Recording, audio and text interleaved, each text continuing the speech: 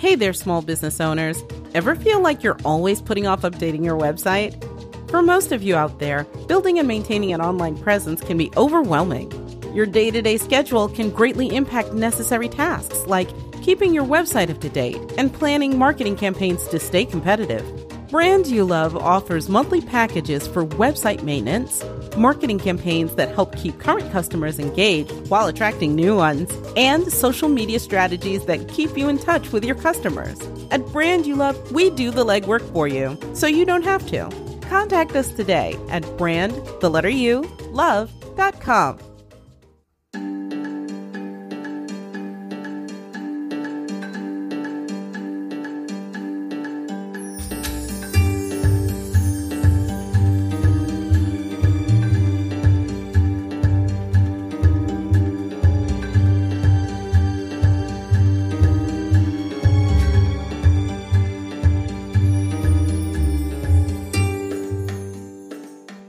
Welcome to Desert City, a D&D5E actual play produced by TTRP Theater. I'm your DM, Jazz.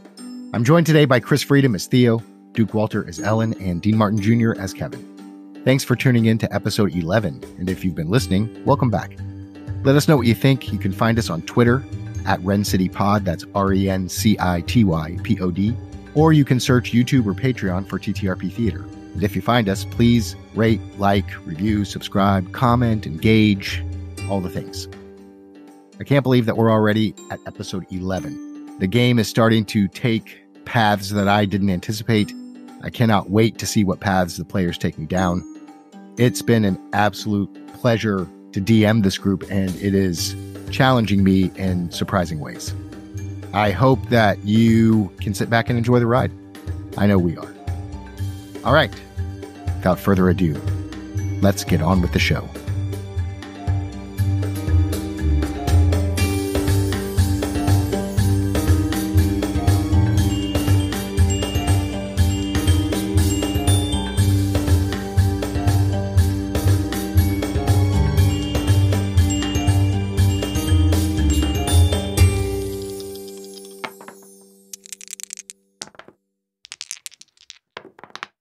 First, let's start with a little recap. We opened up at the Spitting Camel, where Ellen shared his concerns with Theo about the mission, and Wylam his concerns with Kevyn. Kevyn declined any assistance from the Thieves Guild, but did give his copper ante-entry coin to Wylam. You all met up for a hearty breakfast where Gorn urged you to meet Sheeny at Wylam's request, and bring the bangle you obtained from the copy ante to her. You went to the Oasis Theater, where you met From the Sheeny. what? Sorry? From the what? From the copy ante? The copper. The copper ante. Or the copper inn. It really depends on the episode that you're listening to. Right. You went to the Oasis Theater where you met Sheeny, Bentel, and Oliver, and by a cruel twist of fate, needed to assist them in their production of The Shadows of the Jinn. You handled the role admirably and were rewarded with information regarding Sheeny's partner, the pirate Jeb, not Jim, and his pursuit of the god's agate. She shared that she believed it was in possession of the bullywugs, commonly believed to be tall tales in modern Kalamport. After a brief discussion and some new intellectual property, Ellen and Urlani, you departed toward the glistening harem. You were followed by one of Wylam's men, and confronted him, and after a particularly intimidating speech by Theo, he pissed himself and ran away, but not before Ellen sent a forceful message to Wylam. At the glistening harem, you were greeted by Trekton, and after a short wait were led to the back hall where you met with Urlani. After a quick introduction and another NPC mesmerized by Kevyn's sexiness, Urlani shared what he knew about Dawnbringer Eos Morningwood. He confirmed at the onset of his political run, the Church of Lathander backed him, and that he and Morningwood became friends, and this is about the time that Morningwood fell ill. They were researching his affliction and found evidence that suggested its origin was the result of Jinn magic, possibly even from the city founders themselves. When bringing this to the attention of Sunrise Lord Dawil, the High Cleric of Lathander, it was immediately dismissed. Shortly afterward, the church pulled out of Urlani's political campaign, and rumors suggested that the church had switched sides to still passion. Urlani and his confidants became the focus of a smear campaign that buried him and his political aspirations under a mountain of controversy. He confirmed that the existence of the god's agate was real, and that he and Pirate Jeb were locating it before the trail went cold. Ellen shared what he learned from Cassandra, which shook Urlani and seemed to confirm both their suspicions about corruption within the church, and begged Ellen not to bring the agate to the church. He believed that Morningwood's mind was deteriorating, clouding his judgment, and that there were alternative options to the church for saving him, and that's where we are now. You are still with Urlani, finishing up the conversation in the booth at the Glistening Harem. The last thing that he said to you guys was, I beg you, do not bring the agate to the church. He follows up. I don't know where the agate is, but I am certain that the road to it leads through Silpasha Irakel. And if that is the case, you should all be very, very careful moving forward. There is one more thing that, if you would be willing, it would be my honor. In the back, there is a very powerful and magical room. And I'd like to take you there so that we can meditate together. Is this a sex thing? We are in a brothel. This could be a sex thing, I guess, if you were like one of those people that really got off on like the intellectual pursuit of knowledge. It's not a sex thing. People. But no, there'll be no genitals exchanged. Unless, I'm not planning on that. You know, The exchanging. you get your genitals out, who knows what's going to happen? I mean, if it happens, it happens. But I'm going to start calling that the exchanging of genitals. I like that. Exchanging of genitals. I'm going to give you my genitals, and you're going to give me your genitals. You don't know how fucking orcs do it. You don't know. Yeah, he does, actually. He's a half-orc. Chris doesn't know. Theo might, but Chris doesn't know. Theo might. Right, yeah. That's true. Chris might I not. got the feeling Theo doesn't either. Let's do it. Let's fall in love. Huh. When a mommy and a daddy feel a certain way about each other, They give their genitals to each other. they exchange genitals. Good stuff. Yeah, fuck it. Let's go to the back room. Yeah, if you think it will help Urlani, I'm more than happy. These last couple days have been a lot. Theo jumps up like an eager beaver, headed toward the back room. Oh boy. Got to make it weird. So you guys start to walk towards the back room. You are led down a long hallway with carpet on each side, seeming to tuck away from the rest of the harem. It winds to the left, down a little bit of stairwell, and then tucked away behind a concealed passage is an entrance, and it's guarded by the hushed whispers of stone walls. This sanctum is a chamber of mysteries where arcane dances with the ethereal. As you push aside the heavy tapestry that disguised the entrance, a soft, pulsating glow spills into the corridor, revealing a space adorned with crystalline wonders. The air, thick with an otherworldly resonance, resonates with the harmonious hum of magic. The walls, ceiling, and floor of the room are a canvas of crystalline artistry. Luminescent gemstones of varying hues are embedded within the stone surfaces, casting a gentle kaleidoscopic illumination that shifts with an unseen energy. At the heart of the room, a colossal crystal ball perched upon an altar of pure crystal, its smooth surface reflecting the ambient glow.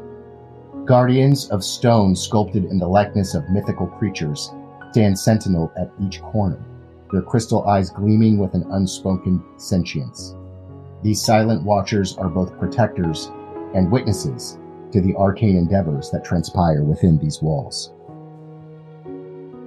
Please, each of you, let us surround the orb and place your hands upon it.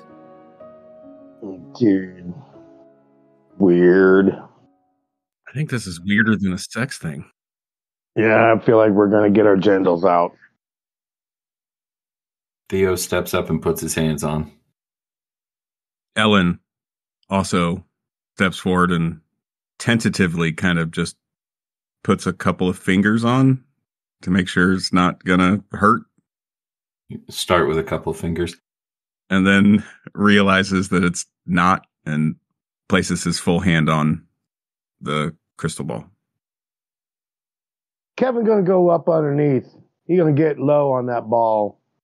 Hold it from underneath. You know what I'm saying? Yep. You got your orb there. He's getting low on it, just in case, you know. Once all 4 people's hands are on the ball, Urlani takes a deep breath and asks you, will you please breathe with me? In and out. In and out.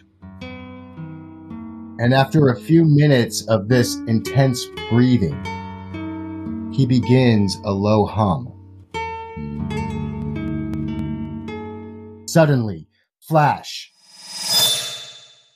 Theo, you are being held by your orcish mother. She is singing you a song. She is stroking your face and brushing your hair. Gromka, hear the echoes of our past. In the clan's embrace your sleep will last. The stars above like gleaming eyes. Guard your dreams where darkness lies. Gomar, close your eyes and drift away. In the wild where our spirits play. Dream, young warrior, in honor and might. In the heart of darkness, find your light. Suddenly she stops. You see people coming in. You see your mom being dragged away. Huge faces are staring at you. You can't make them out. Her comb drops to the floor. It still has some strands of her hair in it. A large human hand bearing the ring of Lathander puts the comb in your lap. Flash. Theo, you're a teenager. You're fighting with a much larger kid. You're fighting over something silly like cutting in line for bread. The argument turns into fisticuffs. Theo brings the kid nearly to death.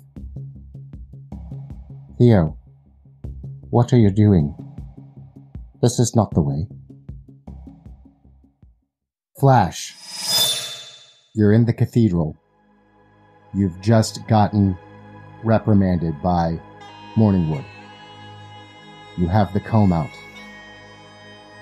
What are you saying to Lathander right now? Lathander, bring me wisdom, bring me patience, bring me insight. Let me know what I need to know. Let me learn the lessons that are in right timing for me. Let me go forth with faith and confidence that I don't stand alone. That not only is my mother with me, but that you and all of your angels stand behind me in force. When the time is right, tell me the truth about what happened to my mother. I follow your lead into the light on behalf of the light. As you finish your prayer, you see Lathander's light surround the comb, causing it to beam with an otherworldly glow and touch your fingertips. Flash. Ellen. You're young, 8 years old. You're walking down the street, poor, hungry. You see an old man in ornate robes hobbling down the street. You see a coin purse hanging by his side. You steady your hand and quietly sneak up, reaching your hand out for the coin purse. The old man catches you and grabs your hand. "What are you doing, boy? You will pay for your petty thievery! We wizards do not suffer the antics of fools!" The old man's hand starts to glow. Tendrils of red energy start to surround Ellen's wrist. The old man reaches his opposite hand back to strike Ellen. Morningwood appears and distracts the old man with a flash of light. He bends down to you. "What is it you desire, young one?" I'm just so hungry. It is a difficult thing to master your desires when you lack basic sustenance. Would you like some bread? And I nod my head, keeping my eyes averted. He reaches into a satchel and grabs a piece of bread. It's intact, it's not moldy. Looks like it was just obtained today. And extends it to you. Look at the bread and just kind of corner my eye, glance up at him. Snatch it and run. He stops you. He places his hand on your shoulder, looks you in the eye, and says, "There is a better way." And you take off, running into the crowd. Flash. Kevyn, you're holding the orb in the room with Theo and Ellen and Urlani. Nothing seems out of the ordinary. One of the guardian statues, in the form of a horse, comes to life and starts walking towards you. It nuzzles its nose in your hands, and you're immediately transported to the stable on the day of your release from the Orcish prison in your 15th year of life. You're getting the horses ready for the journey. Unlike your Orcish captors, the horses don't fear you, and in fact seem calm when they look into your sparkling blue eyes. You load up and you're on the road, driving the carriage of the Orcish captain, when you're stopped by a young man in flowing robes. A human man. His horse is moving slowly. Is it sick? Is it tired? "Excuse me, I need some assistance. We're in the middle of a long journey and my horse has fallen ill. Is there anything you can do?" Yeah, of course. Let's lead her into the stable and get her something in her stomach. So you start to lead the horses towards the stable. You seem so confident with them. How is it that you came to be in the employ of your captain? It was either that or get your hands cut off for thievery. A troubled past. Not so much. Just hungry. You seem to have a way with the animals. I usually see that in patient people. Animals have a sense of good and bad, regardless of the things that society tells us are bad. Well, animals also have a tendency for beauty. They don't like my orc captors. They're nothing to look at. They're fearful that they're going to eat them.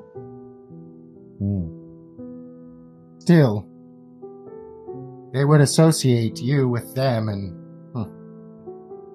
very, very interesting. He's going to make a soothing mix. You know, he's got a little mix. He dumps some extra things into a bag of oats that tend to help settle a horse's stomach. And you're gonna strap the feed bag to her. You know, I could always use a man like you in my employ. Should you ever make it to the palace, Ward, please look me up. My name is Eos Morningwood, and I can be found at the Church of the Thand. I'm currently incarcerated. There's no getting to the palace for me. I only go where they go. I understand. He disappears for a moment and appears to be engaged in a long conversation with the Orcish captain.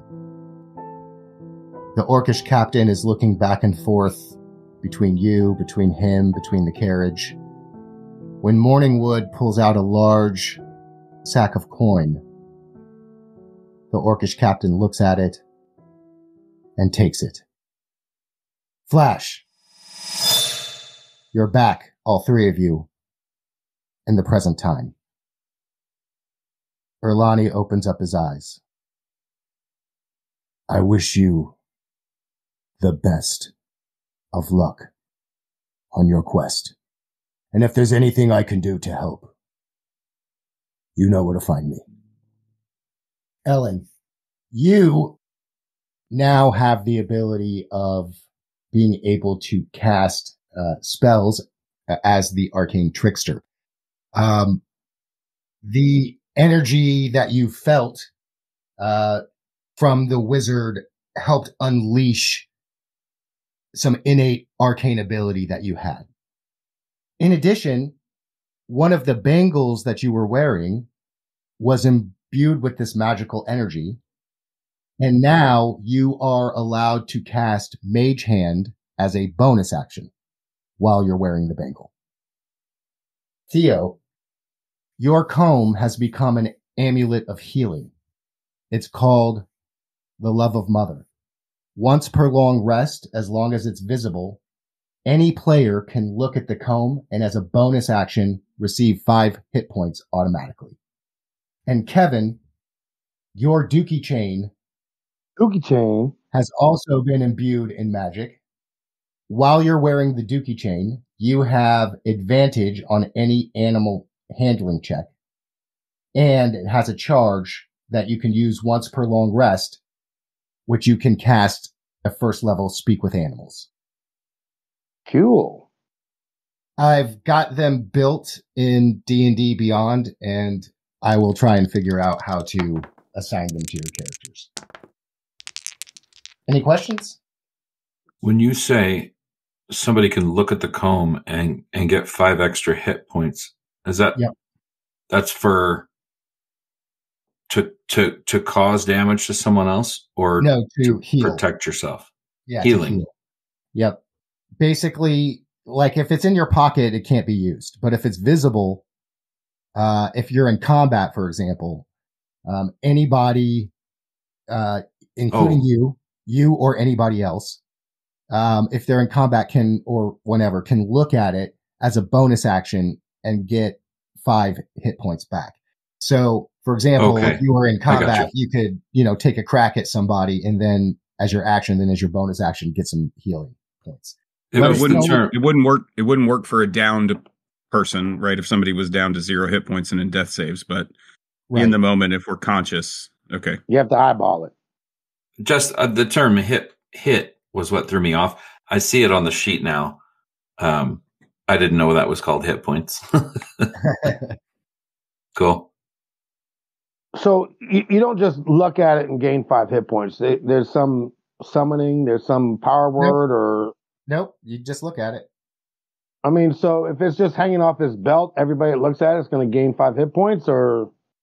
You guys can. Or just as allies. Just as allies. Okay, gotcha. It's only once per long rest, though, right? Isn't that what you said? Correct. Yeah. Yeah. Okay. We need the boost. So it can only do it one time. Once a day. I pull my hands away, and I have a couple of like well-made, fairly intricate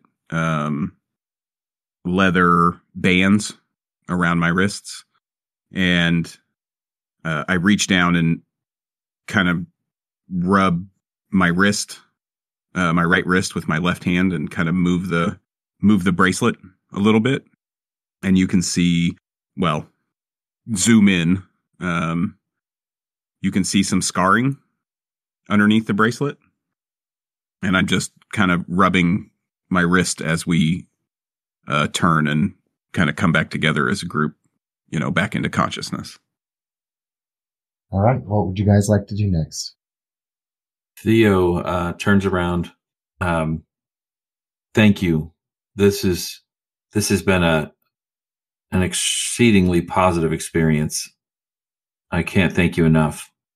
And with all the confidence, turns and walks toward the door. It has been my pleasure. We're going to fix this. Let's go find this thing. If you decide to try and find Urikel, you may want to seek out his assistant. Well, I don't know if assistant's the right word for it. His associate, Stella May Inkerton. He oversees many stands around the ward. He sells produce and other goods, and he's very influential in the import-export trade. I would imagine that if there was somebody who might know about the agate and its location, it might be him. Is there anything you can give us on him that might help us? I doubt we can, as strangers to this person, that we'll be able to gain any sort of access. It is rumored that Stella may be upset with Urikel for cutting him out of some import-export deals that are happening in Kalimport. So I don't know that they're on the best of terms, and you may be able to use that to your advantage. He may even be in possession of the agate himself. I don't know. Our trail went cold somewhere with Stella May. So I don't know much more than that. Well, it's more than we knew when we walked in. What do you think, guys? Let's go get him. Kevyn, are you sticking around and hanging out with your new wife? What are you doing? That's not going to be canon. Sorry. that didn't make the cut. You guys ought to know something. Morningwood saved me from a life of hardship. I was given a life sentence by the orcs for stealing a wineskin full of yak milk because I was useful to them. They were never going to release me. They were never going to free me. I'm all in to the end for Morningwood. Well, then it seems we have a common goal. We're all very fond of Morningwood. Hey, I've got the doogie chain. I can speak with Theo now. Theo's not an animal.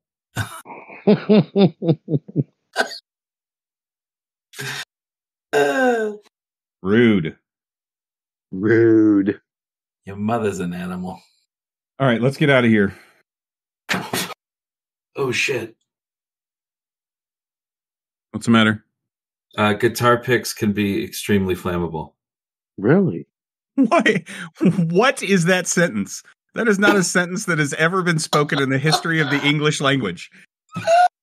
Yeah. I have a candle, and I'm sitting here fucking with it. And you put a guitar pick into the flame of the candle. Guitar pick into the flame of the candle because I had scraped some wax on the table, and I was like, "Oh, melt the wax down." But of course, it's plastic, and so I just had a giant ball of flame in my hand for a second. That was fun. I'm gonna go ahead and put this stuff down, and I'll refocus.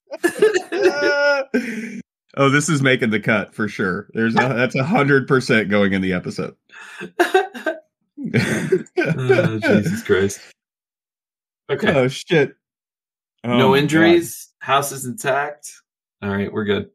Okay. Let's no go. third-degree burns, no ER trips necessary. Thank goodness. Just a little candle wax on the nipples. The tip of my middle finger hurts, but it's minimal. There's no bubbles. We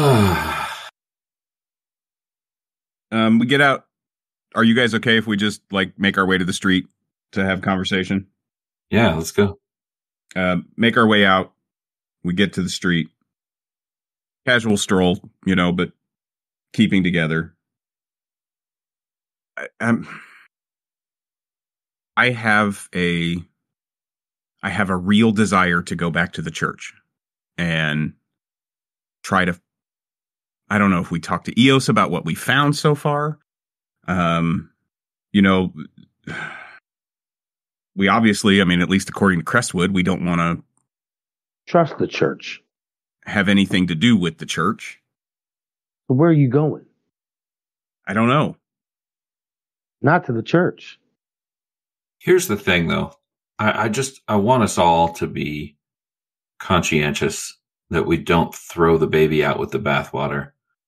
Every large institution has questionable people within the ranks.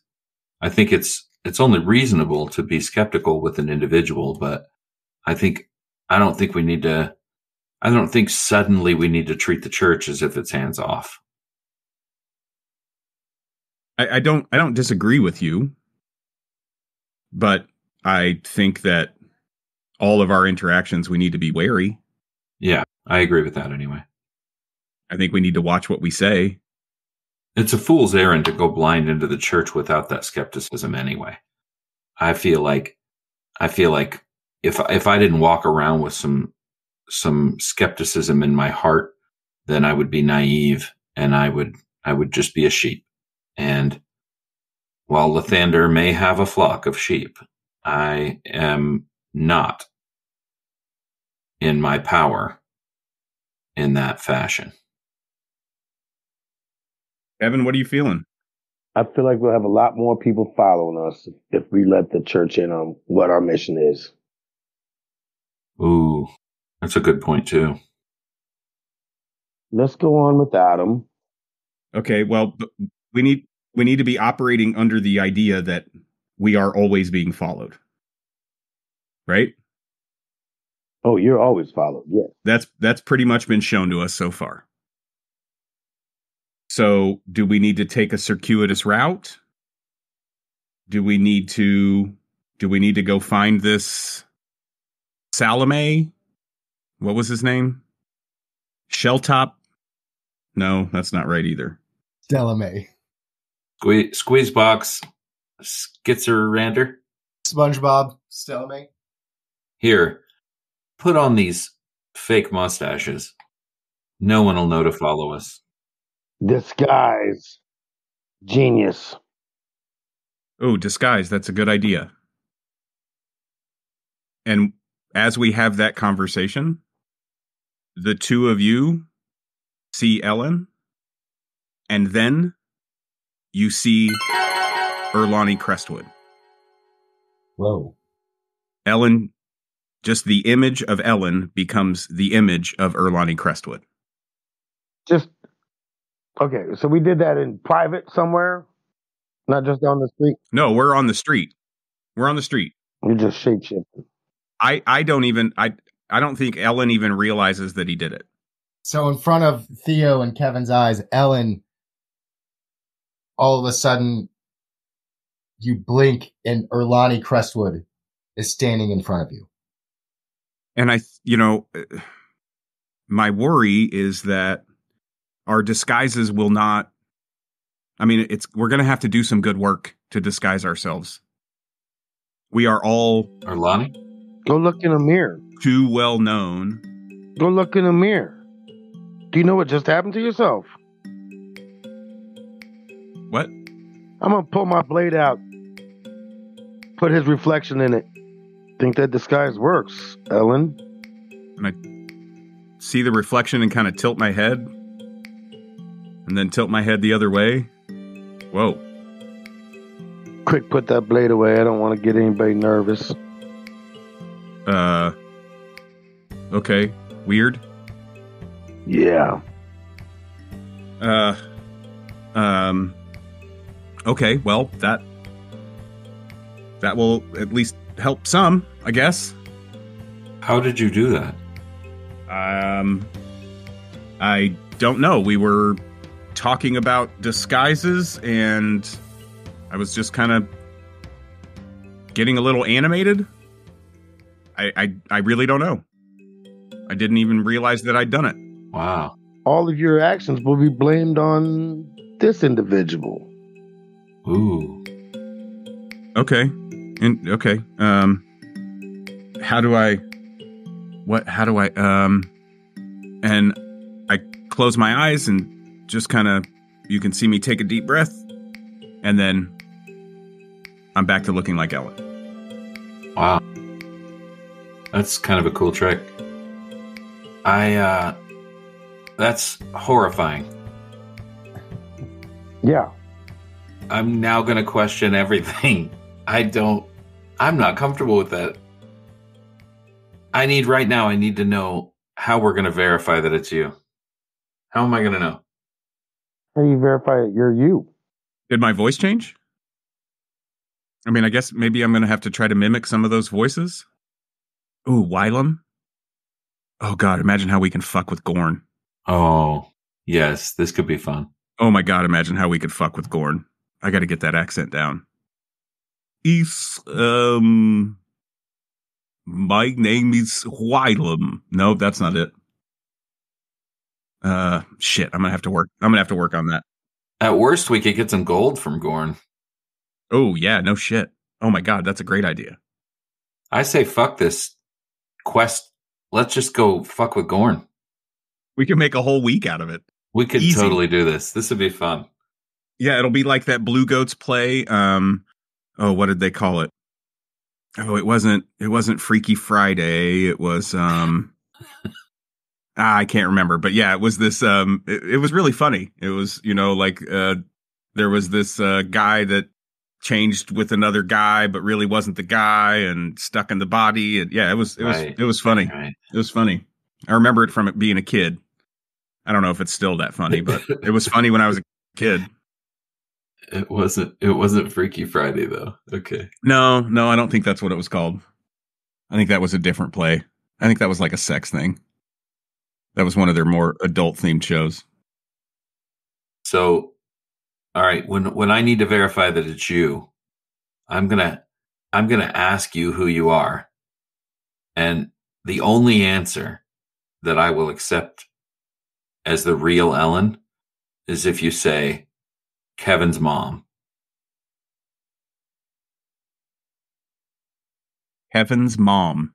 Kevyn's mom. Why my mom? Why not your mom? No, just if he said he was Ellen, I wouldn't believe him. It's got to be some far out thing. Your mama.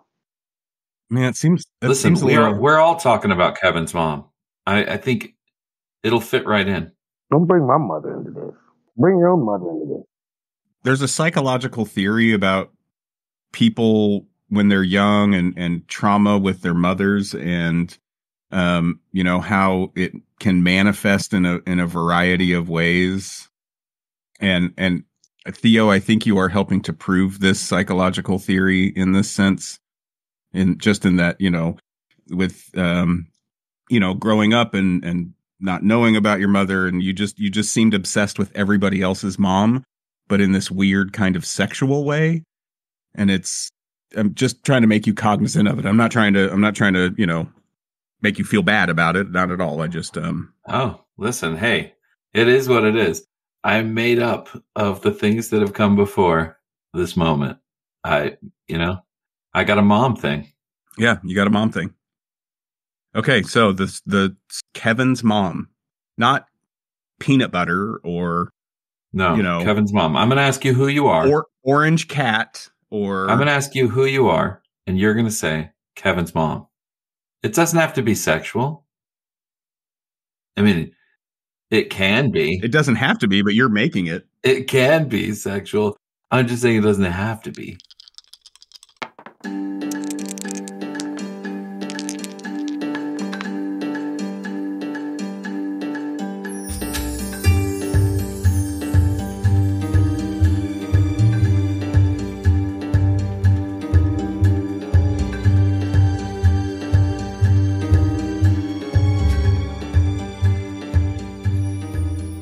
This is Desert City, a D&D5E actual play produced by TTRP Theater. I'm your Dungeon Master Jazz. Theo is played by Chris Freedom. Ellen is played by Duke Walter. Kevyn is played by Dean Martin Jr.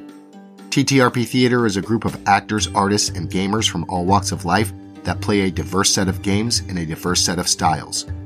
We have a wide array of content available for free on YouTube. Search TTRP Theater and subscribe to our channel. Follow us on Twitter at TTRP Theater. We'd love to hear your feedback. Comment on YouTube or tweet about the show using hashtag RenCityPod. That's RenCityPod. Or follow us at the same handle, at RenCityPod. Be good to one another. See you next time.